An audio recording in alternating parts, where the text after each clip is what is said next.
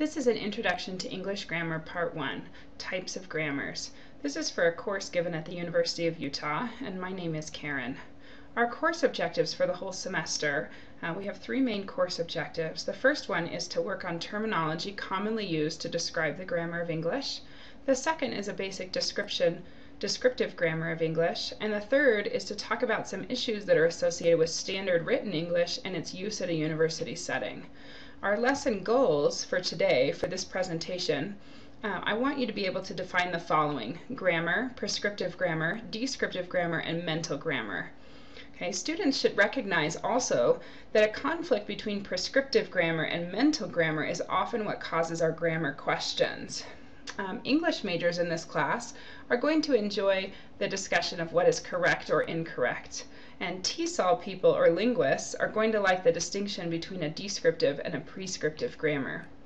I want to start out with these sentences as a thinking activity. Decide to yourself, or decide in yourself, if these sentences are correct or incorrect. John hit I. Who did you fight with yesterday? Please give that paper to Marge and I. And Mary likes ice cream. We're going to come back again to these four sentences at the end of the presentation.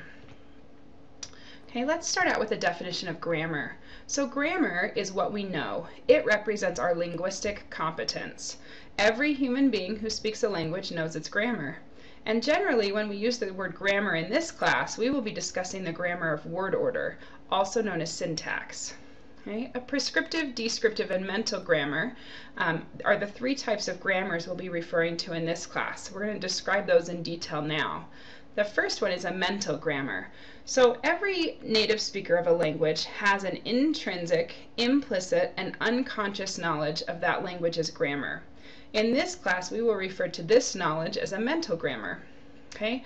Mental grammars for native speakers are believed to do the following. They generate the language that we speak and write, and they allow us to perform grammaticality judgments in a language. In a second language, it depends on the person.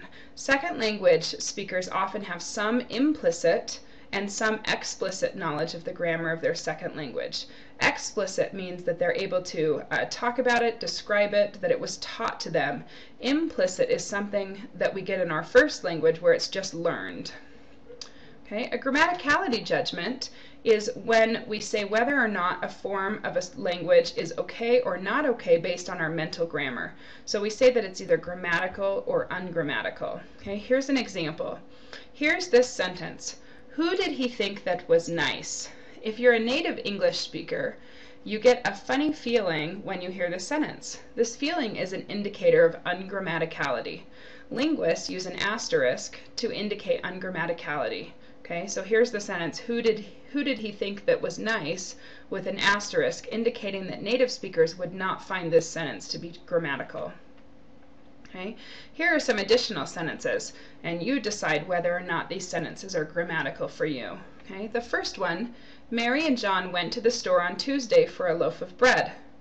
Number 2, I'm wondering who that called me yesterday without leaving a message. Number 3, the dog the cat chased likes to eat bones. And number 4, I, her, saw. Okay, so I anticipate that you'll provide the following grammaticality judgments for these sentences. I anticipate that number 1, Mary and John went to the store on Tuesday for a loaf of bread, is an acceptable sentence based on your mental grammar. But number 2, I'm wondering who that called me yesterday without leaving a message, I would anticipate is ungrammatical for you.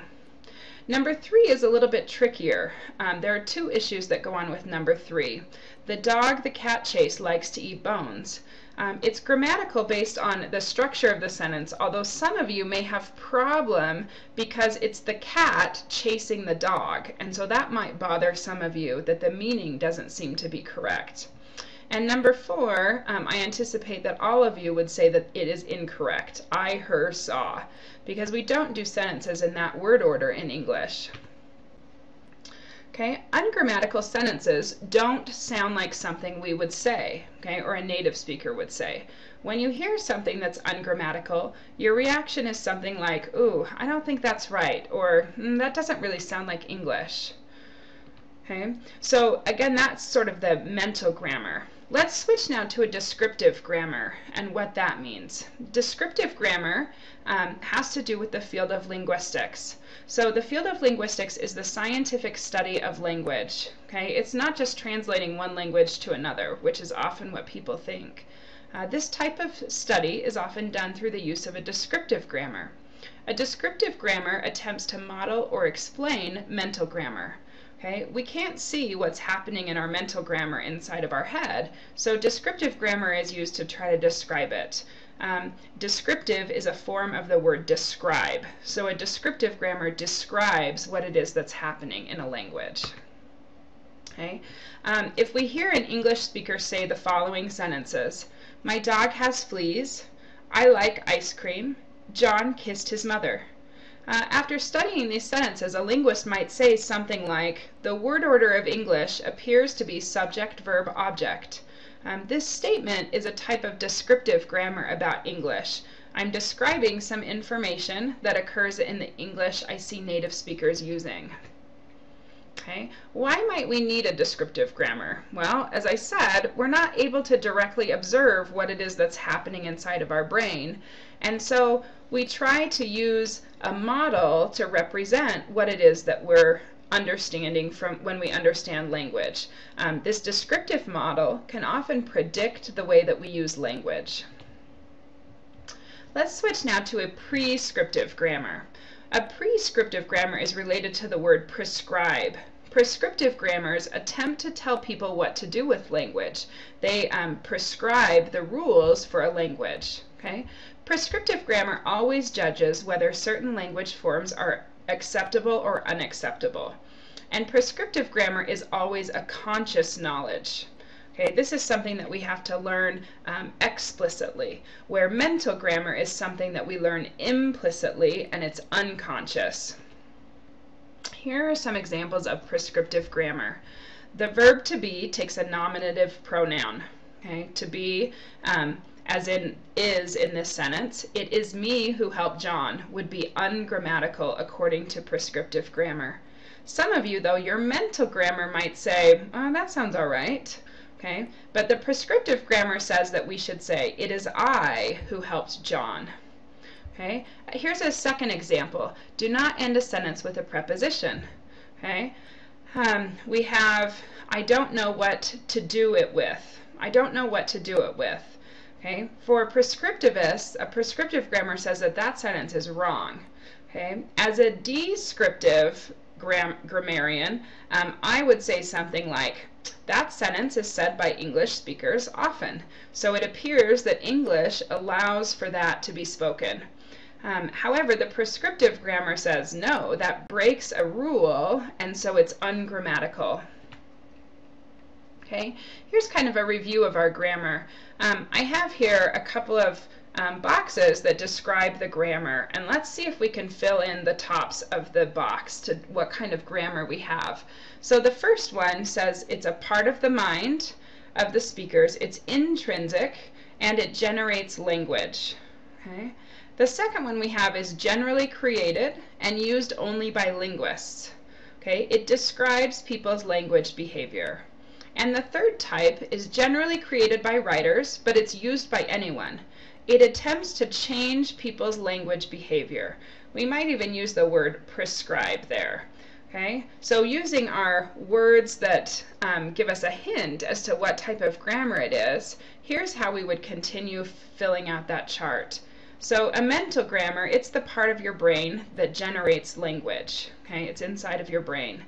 A descriptive grammar is a grammar that describes people's actual behavior. A prescriptive grammar is one that prescribes language behavior or often tells us that we should or should not be doing something, even when our mental grammar may say that's okay.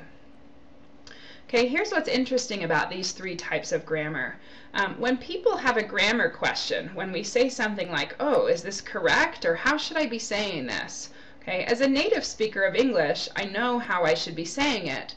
When I have a question come up in my mind, it's a place where my prescriptive knowledge, my conscious knowledge, disagrees with my mental grammar. Okay, that's often what causes my conflict. If my prescriptive rules, the rules that tell me what I should do, agree with my mental grammar, then I usually don't have that kind of a feeling. I don't question those sentences at all. But sometimes I hear a sentence and I say, ooh, is that right? Or how should I be saying that? That's an indication that my prescriptive grammar and my mental grammar disagree, meaning that what we should do and what we actually say in language might be in conflict. Okay, so recall these sentences that we looked at the beginning. We had this first sentence, John hit I. Next sentence, who did you fight with yesterday? Third sentence, please give that paper to Marge and I. And the fourth sentence, Mary likes ice cream.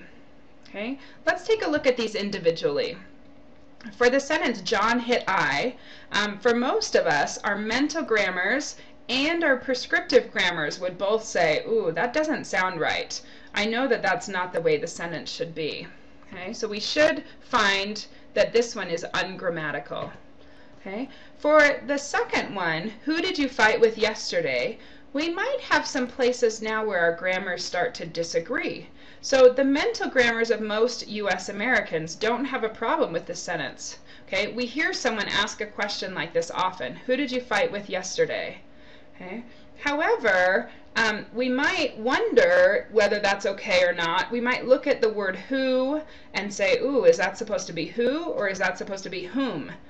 Is it okay to put with where it's at in the sentence, or does it need to be at the beginning? Okay, so if you have a concern like that, it's because your grammars are actually disagreeing. You recognize that there's a prescriptive rule, or might be a prescriptive rule, that you may not be aware of, even though your mental grammar says, yep, I feel okay with this sentence. Okay, that's where our conflict occurs. For this sentence, okay, please give that paper to Marge and I. If you listen to your mental grammar carefully, it might tell you that this sentence is incorrect. However, we know some prescriptive rules about I and combining it with another person, so Marge and I. We are often taught words or taught rules consciously as we're learning our language that tell us that, oh, that might be okay. So in fact, this sentence is not grammatical in English, but it's spoken quite a bit and it violates the prescriptive rules. It's often spoken though because of misunderstandings about prescriptive rules. Okay, this last sentence, Mary likes ice cream, you probably didn't hesitate before accepting it. This is one where our mental grammars and our prescriptive grammars should agree. So for a summary for this presentation, okay, we talked about these three different types of grammars. A prescriptive grammar, which is often created to help standardize language. We'll talk a little bit more about how this is created in the next presentation. And it's often a rule book of what a person is supposed to do in the language. A descriptive grammar is just a description of how language is actually used. Usually it's created by a linguist. A mental grammar is not something that we'll ever see, but it's a part of our brain that generates language and generates grammaticality judgments on whether something is correct or not.